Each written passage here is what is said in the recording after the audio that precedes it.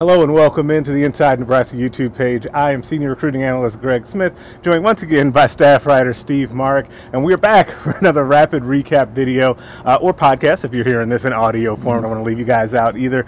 Today was coordinator day, right? We heard from both offensive coordinator Mark Whipple and defensive coordinator Bill Busch. Yesterday, who didn't talk would be a better way to run it down. But that cavalcade of people, I'm going to use a great word there, led by Mickey Joseph. We also heard from Casey Thompson, Garrett Nelson, and others.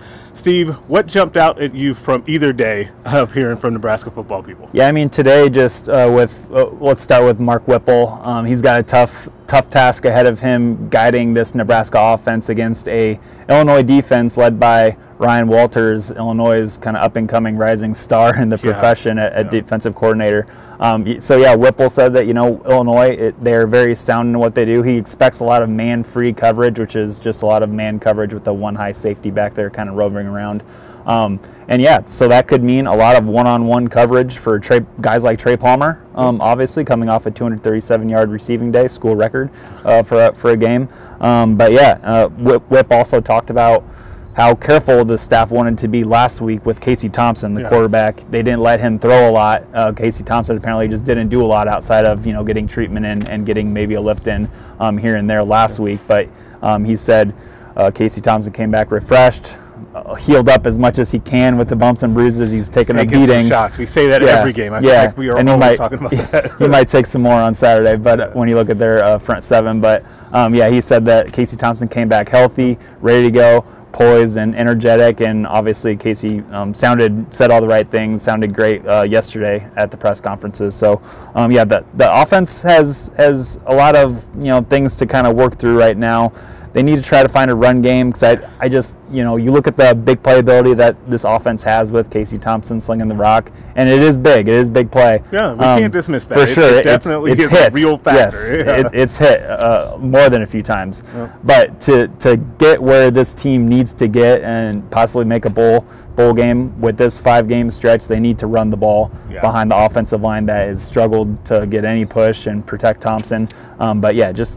Give some carries to Anthony Grant, the talented running back, and see what he can get. But they just need to establish a run and just not rely so much on those deep passes. Yeah, and it's funny too. One of the things that Whipple talked about was, you want to get the ball to your best players. He said that Trey Palmer is their best player, and they've done a check done on that one. They've gotten the job done by getting him the football. The other part of that he did also mention is AG Anthony Grant. You've got to find ways to get him to have him be more effective or return to the form that he showed earlier in the season. The talent is clearly there. We saw it, right?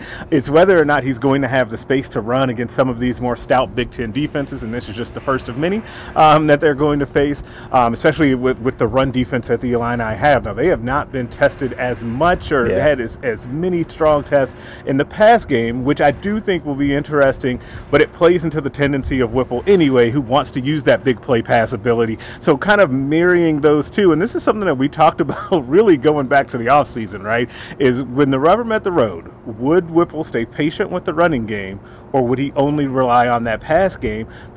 It's not even a problem. I was going to say the problem is that it hits. Like, it's been doing well, and they have not been able to run the ball. So there's a fine line there, and it has to be a really difficult thing to work through for him. And a little bit of the offensive talk, trying to establish a run game. It goes back to what Mickey Joseph said yesterday. Was he wants the team to match the physicality the rest of the season from these last 5 opponents. Illinois is pretty physical. They want to run the ball and play defense. So Whipple was actually asked about matching the physicality, and he had kind of a unique line. He said, that'd be great if we can do it, but at the end of the day, points win football games. And I don't look at the scoreboard. I don't see any matching physicality 1 point and matching physicality 0 points. There's just it's hard to I guess is what he's saying, hard to watch and kind of decipher. But that was a little interesting, I thought, with that the head coach. Stick around for I think that will come up quite a bit, and it's not necessarily like the worst thing in the world. I do think that it shows a little bit of, you want to be lockstep between your head coach and your offensive coordinator and what it is that you're trying to accomplish and how you're trying to get there. Yeah. If your head coach wants you to be physical and run the football and get Anthony Grant more involved, that you need to do that, first of all. Second of all, if your offensive coordinator thinks, oh, well, it doesn't matter about physicality, we just need to score more points. Yes, that's technically true, but at the end of the day, like, it's the Big Ten, man. You got to be able to go out there and be physical. Otherwise, what we saw last week's game with kind of how Nebraska got beat up front will just continue, and it will get worse these last few games because there are better teams that they're playing as we finish this stretch. And I think Mickey also kind of said, yesterday, somebody said something or asked him a question about, scoring too quickly and maybe giving the defense a rest, and on offense, running the ball, trying to grind out first downs, let the clock run, help your defense out, play complementary football. And he said, what am I going to do? Go to the offense and say, don't score so fast? It's like, no, you don't really do that. You just let them play, and if it happens quickly, like it has been against Purdue, just let it go. So, there's just like give and take with that, with the physicality comment and the whole thing. So, where you definitely want to be physical, though, is over on the defense, right? Yeah. Bill Bush also asked about the physicality today. What do you think about his answer when it came to the physicality and what the defense needs to do? Yeah, I mean, good. He called this matchup a monumental matchup again. So that's two monumental matchups that we got at Bill Bush. That's his word. Yeah, it is his word. It was really cool. But yeah, I mean, he obviously understands what's coming at Nebraska's defense. Chase Brown should be, in my opinion, getting Heisman talk. He's a great year. He's having a great year. He's a big, hard runner, and he's leading the nation in rushing yards right now. The offensive line is big. They're going to be trying to move Nebraska's defensive front back.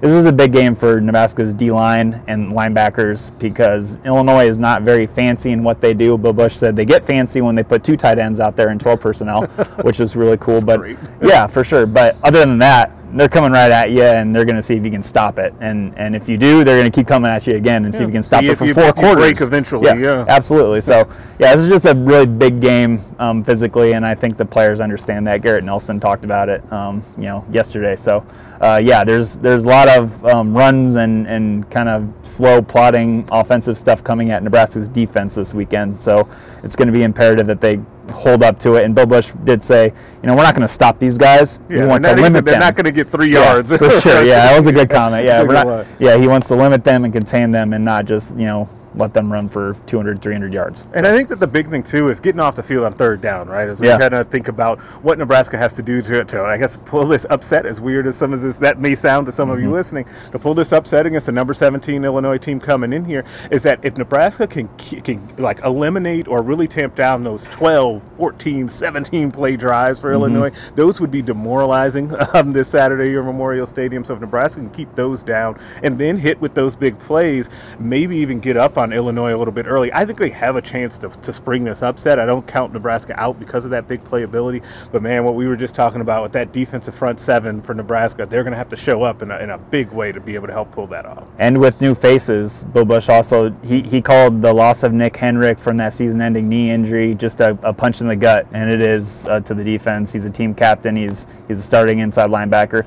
The bright side, Luke Reimer is coming back, and I think he'll likely play. They didn't say that, but he said he's back in full go at practice and looking good. And he missed the Purdue game, and will be back this year. But yeah, you're going to have Chris Kolarevic starting out there. You're going to have Etiva Vaught-Clemens out there. Ernie, you mentioned Ernie. Yeah, for sure. And Ernie Hausman, of course, the true freshman, who's had kind of a rough start to his career, but he's in a really tough situation. Really tough. And I think that's expected, right? I think that we'll be talking in a couple years from now to Ernest Hausman about how this year served him well to go through those bumps and bruises. Watch, just put a pin in that. It'll be a storyline. It'll be a real storyline in 2 or 3 years, absolutely.